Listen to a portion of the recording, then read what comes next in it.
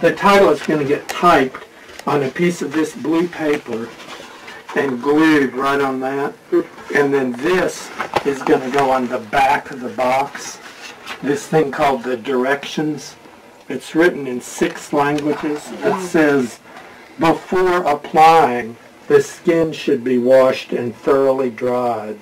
Remove the cloth on the face of the plaster and apply to the affected parts. Press until it conforms perfectly to the skin. If there is difficulty in removing the cloth, moisten it slightly and dry the plaster before applying. To remove the plaster, loosen one corner and give a few quick jerks. The printed cloth protects the clothing. Do not remove.